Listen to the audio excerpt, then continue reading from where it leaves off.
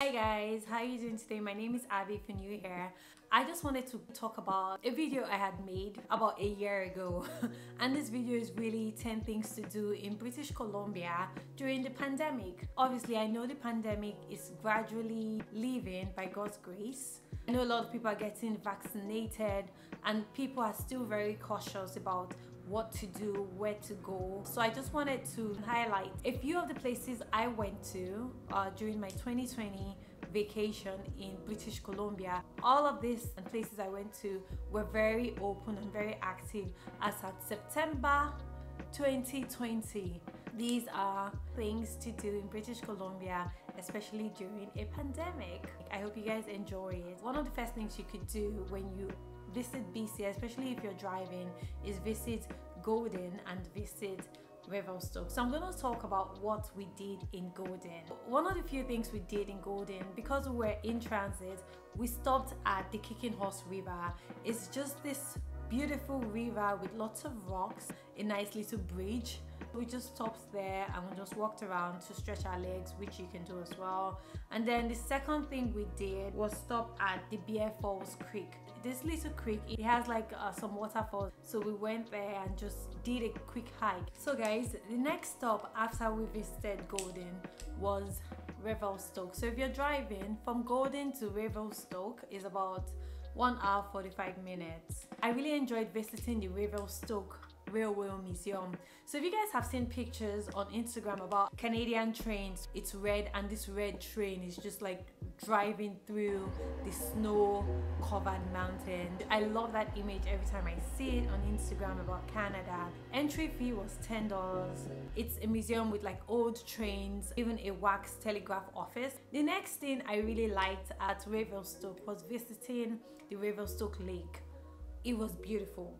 A lot of people were camping under the stars, especially by the lake. Really nice, calm and idyllic. The third thing I did in Revelstoke was going to the meadows in the sky. The meadows in the sky is really nice because you could hike around, you could see the mountains, the peaks. So it's really nice though because you get to like explore, hike around a little bit, and this was definitely during the pandemic. So moving on from Revelstoke, the next place we stopped at was Kelowna. So Kelowna, everybody knows Kelowna is beautiful. Everywhere you go to, there's like a vineyard here, an orchard there, a farm there. There's like so much in Kelowna. You find a ton of wineries as you're driving along.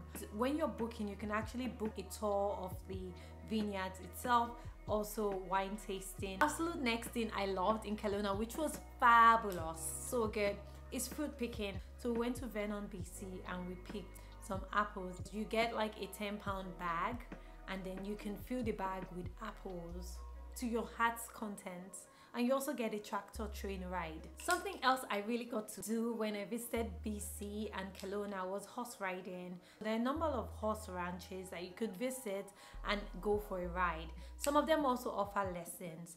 After my horseback riding, I went to the Maria Trestles and just walked around.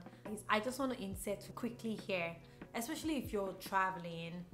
I feel it's really important that if you're traveling, especially if you're not familiar with the place, that you guys make time to do the things that you want to do when there's daylight. So the reason I say this is because when I traveled with a girlfriend and she loves to hike. I do too, but not as much as her. So even if it was really late, she insisted on going into the forest, and that really annoyed me because it was late, it was dark, we don't know the kind of animals that are there. And a lot of people, when they were coming out of the forest, kept wondering why I was just hanging around there and why my friend was going in. Take your safety, your personal safety and other people's safety, it's kind of paramount, so just take it very seriously. Don't go out in the forest leaving someone behind, and don't go out in the forest if you're alone because you're obviously subjecting yourself to a lot of danger. Okay guys, now Kelowna is done. The next stop was Nanaimo. So Nanaimo actually is a little island off Vancouver. To actually get there, we needed to take the ferry, and we used the BC ferries. It takes about 1 hour 35 minutes to get to Nanaimo via ferry. When we got to Nanaimo, luckily we got complimentary kayak rentals. Then we went kayaking on the North Pacific Ocean. Hi guys, so I'm actually paddling in Nanaimo. We're doing a kayak adventure. So kayaking on the North Pacific Ocean is definitely something you should do. And then the next day we drove to Tofino. So everybody who knows Tofino knows that a lot of people come from around the world to come surfing in Tofino. Now I don't know how to surf, I don't even know how to swim, but I found something that I loved doing in Tofino, which is whale watching. So Tofino is very sort of touristy. It's a very small city. You had a wide variety of tour companies that would drive you out into the Pacific Ocean to go and whale watch. So we went whale watching and it was really nice. We saw some seal kelp, sea otters, sea lions. We saw a whale and you can see the hump, really slight hump. So we just spent about 3 hours on the boats. When we got back on land, we went to Tofino. I hear that this is the best place to get tacos. It's like a pop-up trailer. So you go to Tofino for tacos. Another thing I did when I was in Tofino, because I really wanted to experience all Tofino had to offer, being like a small place, was actually to go to the beach. Sun Queen Beach in Tofino. So I just wanted to show you guys what it looks like really quick. It's beautiful, it's pretty empty. You know, there's a really nice sunset right now.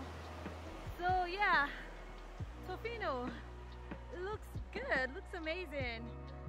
Okay, remember, like, share, and definitely subscribe.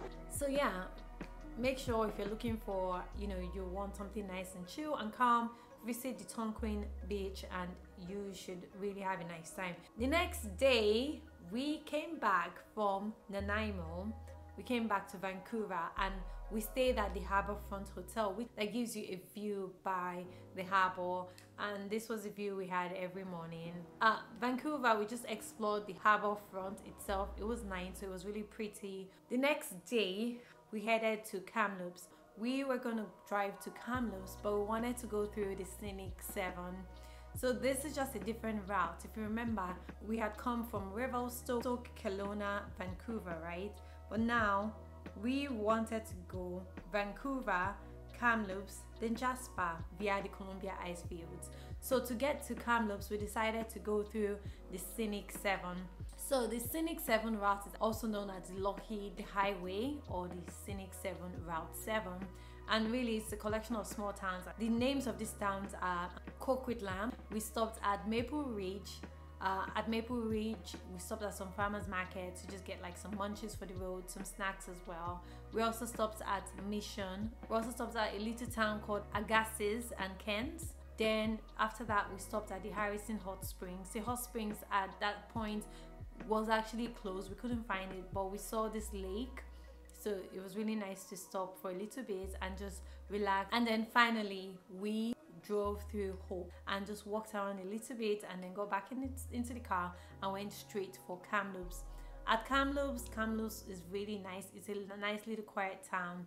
We went to the scenic viewpoint. So this is the Kamloops skyline and it's a little bit too smoky today. It looks so pretty and I just wanted to show you guys. Which is just this viewpoint where you can actually see overlooking the city. And at the time we went, though, there was this fires from California, so the air was actually quite smoky, but you can really see that it's pretty. After the scenic viewpoint, we stopped by the Riverside Beach, which was really nice as well. Just a nice distraction from the journey. So I think with British Columbia generally, it has a lot of lakes, beaches, rivers, ponds. There's water everywhere because it's a coastal province. So we ended our journey at Kamloops. This is not the end though, because after Kamloops we went all the way to Jasper, and Jasper too was fantastic. So thanks guys for watching again. I hope you enjoyed this video that has been a long time coming. Remember to hit the subscribe on your way out, and I will see you next week. Bye.